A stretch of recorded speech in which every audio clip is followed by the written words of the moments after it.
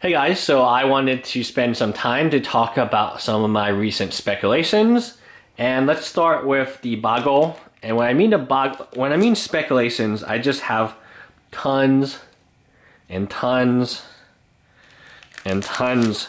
So each of these pages is multiple playsets, obviously. Boggles is very good. I don't feel like they're going to reprint. I like cards where the name of the deck is the actual card.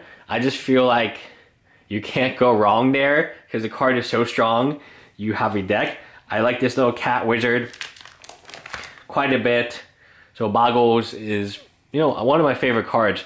Now let me talk about these mines and temples and things of that nature. So as you saw from my recent pickups from the flea market and things like that, there are a lot. There are a lot of...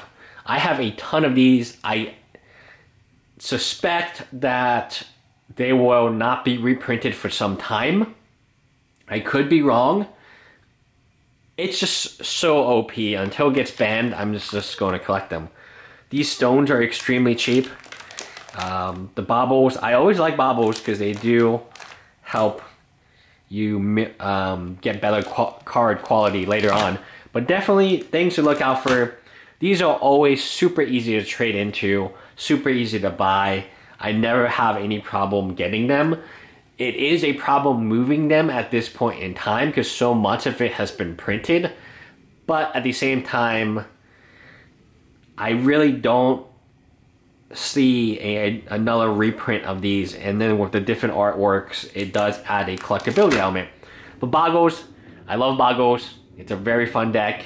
It's one of the more affordable decks in Modern, and Modern has largely outtaken Legacy and has even moved into standard popularity.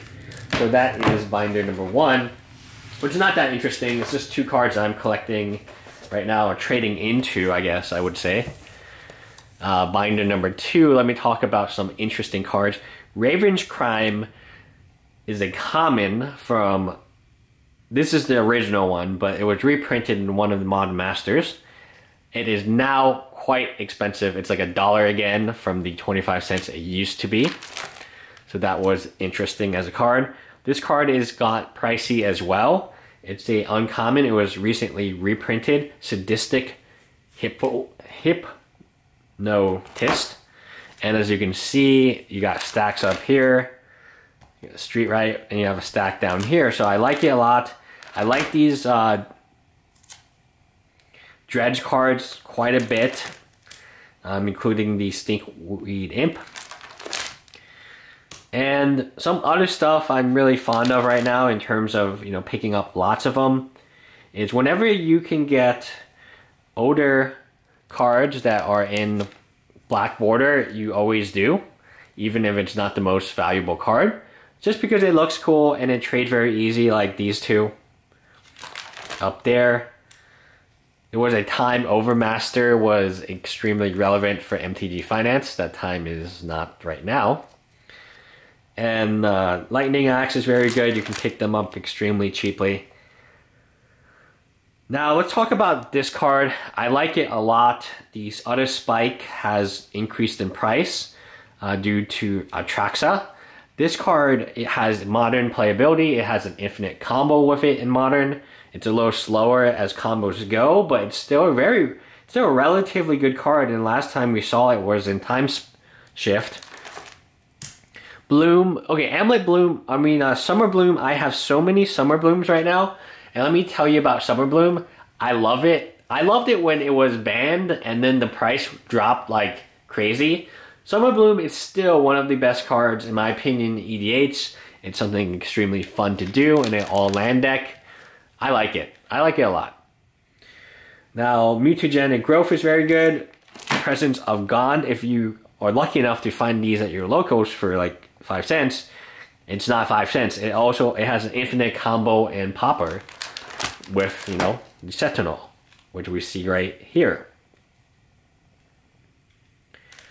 I'm pretty sure it's a Sentinel. Anyway, Glistener Elf is always very good. Wild Nicodos are good. Nakrameber has been ticking up in price. Blighted Agents pick up Infect, to me as a mechanic, is just so good and so powerful that I just want to pick up as many Infect cards as I can right now, including Glistener Elf and Blighted Agent. Blighted Agent doesn't see play in every single deck, but Glistener Elf definitely does. And I think that goes... Oh, the Umbras. Let me tell you about the Umbras. And in particular, Hyena Umbra, which is a common. Hyena Umbra is very, very good. It is EDH Gold.